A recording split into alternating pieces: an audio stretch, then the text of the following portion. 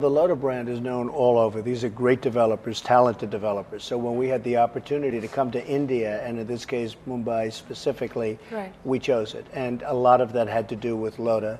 A lot of it has to do with India. Your new Prime Minister is doing a spectacular job in terms of outside of India.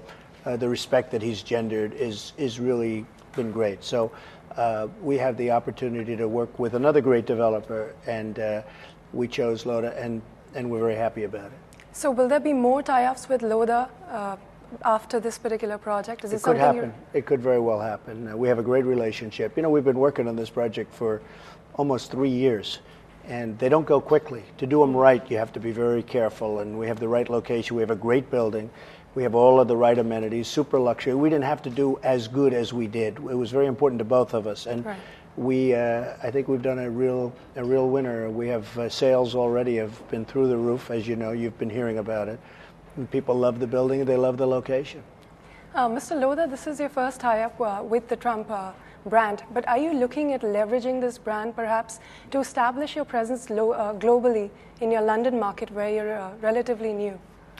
The Trump organization, Mr. Trump's company, is very well known across the globe for doing a very high standard of real estate development, and clearly that adds to our brand's appeal whenever we associate with them.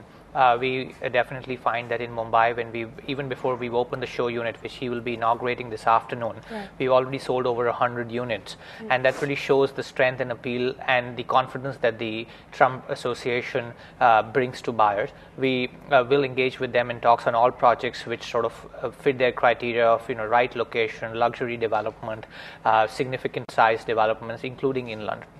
But Mr. Trump, this is just a tie-up in terms of brand. There is no real financial investment here. Why haven't we seen that happen yet? Well, we actually think there will be. You know, India is very strong in terms of its laws and rules and regulations as to an investment. But we are looking at doing that because we feel so strongly about not only my partner and the developer, but the development itself. We feel it's so good, and we are looking to do. We do have rules and regulations in India that are different from most countries. In the United States, they welcome investment. In India, they're very careful about it. Right. And I'm not saying right or wrong, because it might be a good thing, frankly. I mean, sometimes in the United States, I disagree with that very strongly. But they do have rules and regulations. But we are looking to make a substantial investment. You know, you've gone on record to say that India, the real estate market here, will be one of your top 3 markets globally. But so far, all we've seen is 2 tie-ups. What is the game plan from here on? Which cities are you looking at? What kind of investments are you planning? Well, you know, 2 tie-ups is a lot of tie-ups. That's a lot of, really, it's 2 very important jobs, 2 great jobs. And the one in Mumbai is a very big one. So I don't like to go too fast. You know, I really stress quality over quantity. I could do 100. I turn down so many jobs because I don't want to do them. And, you know, we're in a very lucky position in life. I have a private company. It's a very massive company, and it's a very successful company. I do what I want to do. And in this case, and with Lodha and with Mumbai and the project itself, we're just excited about it. So, you know, we could do many, many projects in India and elsewhere, but we just don't choose to do that. We want to do very good ones. I think it's important to say quality is much more important to me than quantity. I'll come back to that. Mumbai is one of your dominant markets besides London, of course. You have a few projects here and there. But are you looking at foraying into more markets within India? And what is your outlook really on the Mumbai real estate market where, you know, prices have peaked? Do you expect that to continue? How do you expect the demand from here to be? Within India, Lodha remains very focused on the Mumbai market. Right. We have projects in Hyderabad and Pune, which we continue to sort of grow over there. But clearly, Mumbai is our home market, it's our core market, and we feel very bullish about Mumbai. We believe that as the economy picks up, there will be a lot of investment activity in Mumbai. There will be job creation, and ultimately that drives up real estate market. While real estate prices all across the globe remain a subject of contention, Mr. Right. Trump just mentioned a few minutes ago at the press conference that Mumbai's real estate prices are quite low as compared to any major global city. We do see that prices have to be in line with affordability. People should be able to earn well and then consequently buy well. But at the same time, construction costs in India are unusually low and they are going up very quickly. And hence we feel that in the medium term prices will go up. Real estate has been one asset class which has given a lot of returns to investors. Middle class investors have made most of their wealth in real estate over the last 15 years. Right. And we continue to believe that real estate will give good returns in the years to come. Mr. Trump, what is your view on the Mumbai real estate market? Here, prices have been, like I said, on the rise. There's a lot of unsold inventory because developers have not really brought down prices. Given that you had a global experience and the sort of cycle that we've seen, there are fears that there might be a bubble in the making which might burst. What is your take on this? Well, I really do understand the globe very well because, as you know, we're in many cities and countries all over the world. And this is one. And one of the reasons we're here is because I think your prices are very low. If you look at Mumbai, and as a city, it's a great city. It's a vibrant city. The people are so vibrant. I spent a lot of time here this morning, even just looking around and studying. And I will say this is a very vibrant place. And I see cities that are nothing compared to Mumbai, nothing. And their prices are much higher. So I really, it's very important for me. I want to come in at a low. I don't want to come in at a high. I really believe that the prices in this area are going to be substantially higher. I don't understand how they can, in fact, we were talking before, how they can be this low. So we'll see what happens. But one of the things I like doing is building a building and seeing prices go up, because the people that buy or invest or whatever it is they're doing, they want to see that happen. But I think this is a great opportunity for people. And as far as other developers, I mean, I also know some of the product that's being built, and I think they were trying to take advantage of the market by not maybe giving them the right product. I think we're doing something that we don't actually have to do. We're going a step that we wouldn't have to do to make this successful. We're going super quality, which is so important. And people are seeing that, and that's why the units or the apartments are flying off the shelves. That's why they're going so fast.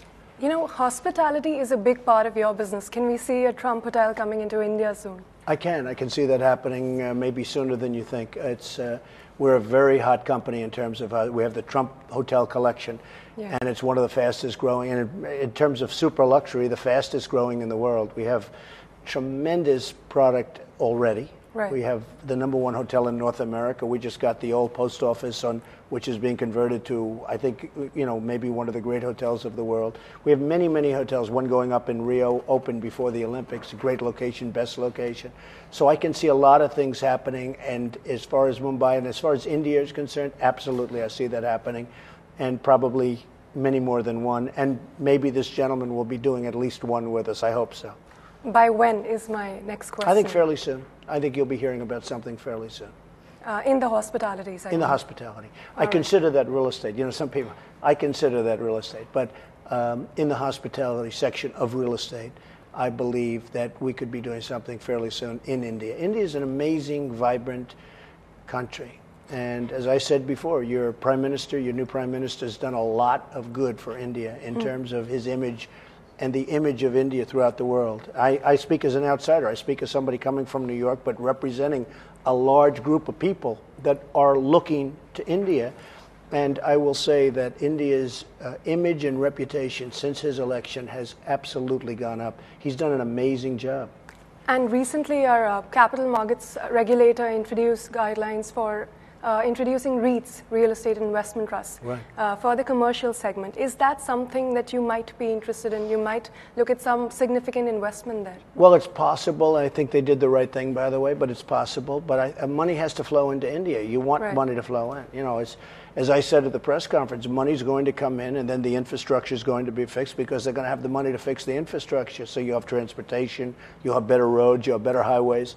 Because money is coming in with jobs like Trump Tower, Mumbai, and other jobs. That's a really good thing. That's a very positive thing. And if the political people and representatives in India spend the money wisely, your infrastructure needs and everything can be taken care of, which would be beautiful. So do you have plans to invest in infrastructure or the commercial sector? Not so much infrastructure, but I would certainly do other developments here, which will ultimately lead to infrastructure. All right. REITs, now that SEBI has paved the way for them to be introduced. Do you have any plans of listing any of your commercial assets on the exchanges sometime soon? We believe the SEBI's done a very good job. The government's done a good job by bringing in this much needed regulation, because it will allow the end investor, the end buyer who currently can only buy units to play the real estate market can now buy make smaller size investments and take opportunity of the upside that real estate generates. We will definitely look at it closely, and as the regulations sort of start playing out over the next 12 to 18 months, I'm sure there will be a number of REIT listings, and we will also consider what assets from our portfolio fit into that. So quickly, 3 words from you. The top 3 investment bets in India and across globally, if you were to bet on right now, cities. Well, Mumbai, London, and Bangalore. Mr. Trump, the same question to you. In India itself, what are the top 3 cities where you would bet your investments? Well, I mean, I've already bet. I've bet right here, That's and as you know, I've also put something in in another place, and we'll be talking about that a little bit tomorrow.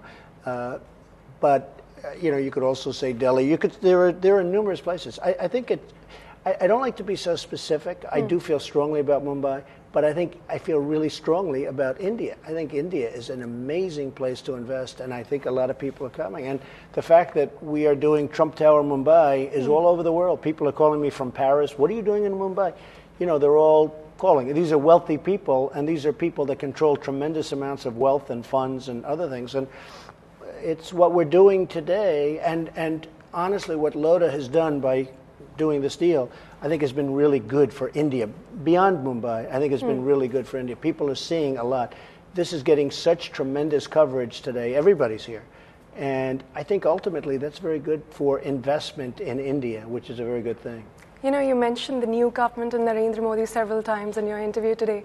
If I could just ask you, as a global investor, what is your perception of the Indian market? Are you bullish in the long term, and do you attribute that to the change in government at the center? I do attribute it to the government. I am very bullish, and I also attribute it to the people. You have amazing people. You have a tremendously energetic group of people living, and a tremendous population in terms of size, in terms of the mass, but you have amazing people. And I know so many people from India where they come and they buy apartments in Trump Tower in New York. I have many people living in Trump Tower that are friends of mine. They are fantastic people, and ultimately it's all about the people when you think about it. What I wanted to ask is, as an investor, do you think there are more barriers in India compared to the other countries that you're invested in? How do you see, what is the ease of business doing in India? How do you see that? Well, the government has pretty strong regulations as far as investment in India, which is different from a lot of countries. Many countries, there's no regulation whatsoever. If you come from Japan and you want to buy in a certain country, like you want to buy in New York, in terms of New York City in the United States, what happens is, there's virtually no regulation. India is the opposite of that. Again, I don't know if that's good, I don't know if that's bad, but it's certainly different, and maybe India will start thinking about that. But, I also know they want to keep it local, so I get it. I'm not really disputing it, but it makes it more difficult to invest. I also think, though, if you do invest, I think it's a great place to invest. All right, thank you so much, Mr. Lodha and Mr. Trump, for joining us. It was a pleasure. Find us on Facebook at facebook.com/ETNow, and don't forget to click the like button. You can also follow us on Twitter at ETNowLive. To stay updated with all our programming, hit the subscribe button on our YouTube channel by logging on to youtube.com/user/ETNow.